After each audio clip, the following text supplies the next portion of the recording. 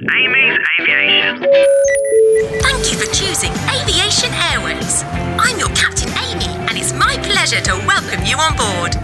On today's flight, we are going to find out about lighting up the plane. A bit like you have lights on your bike and maybe a high-vis jacket to make it easier for people to see you, planes also need to be seen. And the easiest way to do this is with navigational lights.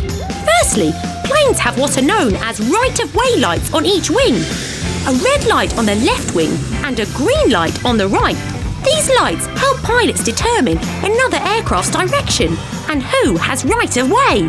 Planes also have strobe lights, which flash a high-intensity burst of white light to help other pilots recognise the aircraft's position in low visibility conditions.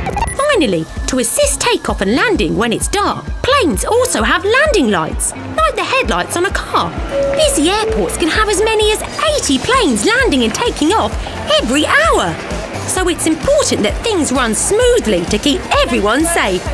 And to help pilots take off and land safely, especially at night or when the weather makes it harder to see what's going on the ground, there's a whole range of special runway lights. Different colours are used to help identify where it's safe to land and where it isn't. In addition, different patterns of lights will help inform pilots where they are in relation to the runway. Runways are edged with white lights, and the approach, or the start to the runway, known as the ALS, usually has flashing white lights. Blue lights are used for the taxiways. They're the areas between the runways and the terminals, whilst red lights can show obstructions. You may unfasten your seatbelts. Not all airports and airfields use exactly the same combination of lights, but many do. Pilots may not speak the same language as the country they are flying to, and so you can see why easy-to-identify signs are really important.